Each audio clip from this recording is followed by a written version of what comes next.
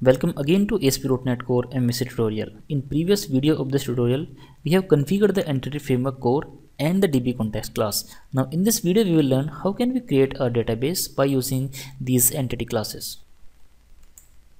How can we generate database using EF core CLI? What is migration? The concept of migration is very important in Entity Framework core. So we will understand both of these things. Several other things which are required in this concept we will learn in this video. So let's open Visual Studio.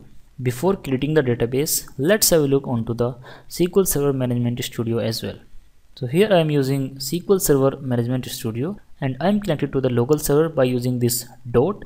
At this time you can see that we do not have any database with name Bookstore. We will create this database automatically from our Bookstore web application. To generate the database, first we need to open the console window. And how to do that? Go to Tools, then choose this NuGet Package Manager and click on this Package Manager console. At the bottom side of your Visual Studio, you will see there is a new window. Now over here we need to write some queries. Before creating the database, let's have a look onto the Entity Framework Core command line tool. So first we will start from the get help. So I can simply type get dash help and entity framework. This command will help us to understand all other commands of this entity framework core. Let's press enter.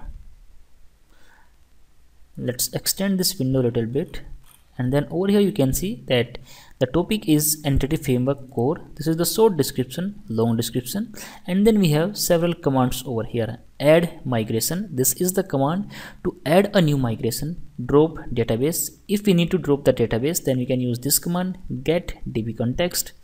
Remove migration, scaffold db context. There are several commands which we can use into our application.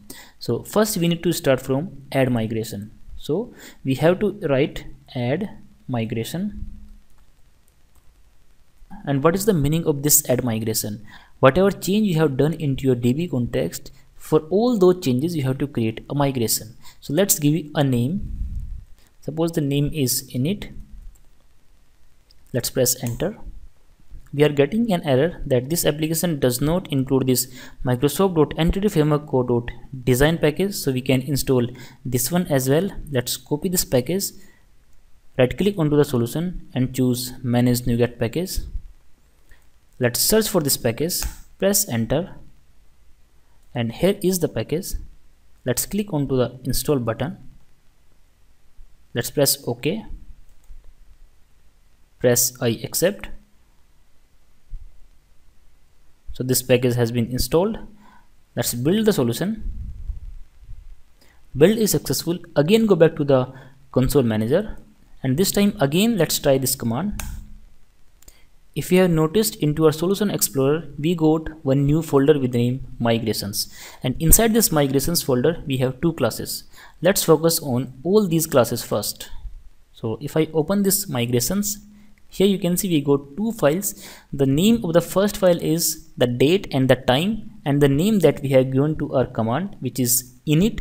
So here you can see that the name is init. Let's open this file. Inside this file you can see that we have a method up and we have a method down. It means if we are adding something into a database, then those changes will be written over here inside this up method. If you are deleting something, then it will be written over here inside this down method. Let's see what is available inside this up method. It has a new method with create table. So it is going to create a new table, and what is the details? The name of the table is books, then the details of all the columns, and we have a constraint as well that this is going to be the primary key with name ID.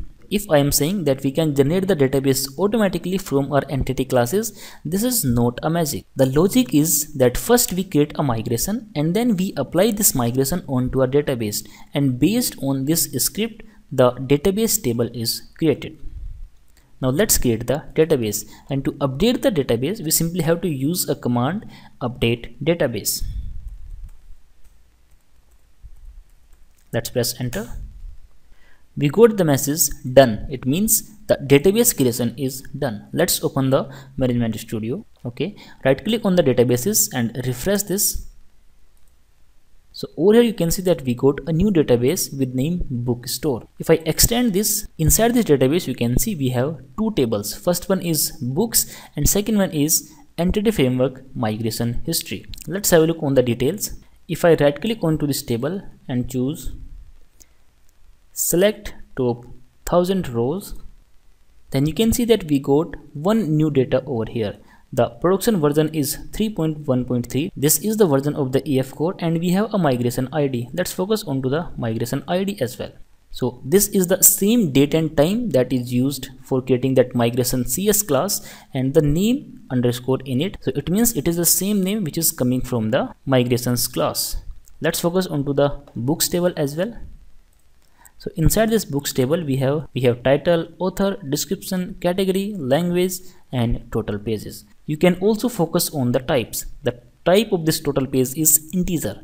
Language is n-varchar max. ID is integer. All these types are coming from the entity class that we have created for this table. Inside this data folder we have a class with name books.cs and everything that we have written over here that is available as a table into your database.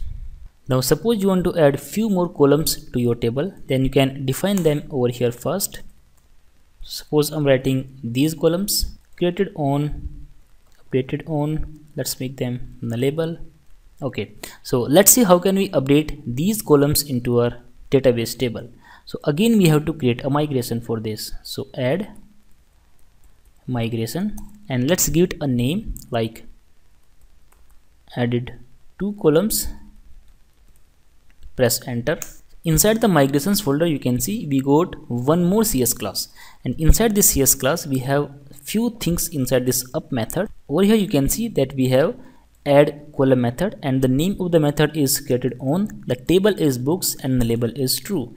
Inside the down we have the same thing which is going to remove this code, so we can also remove it. First let's update the database. Update database, press enter. Okay, let's go back to the database, refresh this table.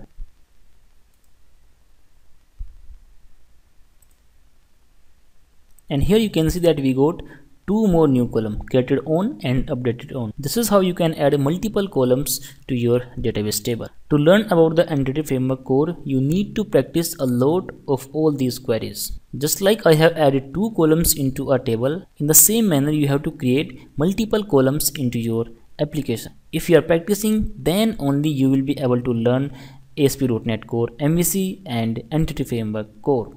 So thank you for watching. Have a great day.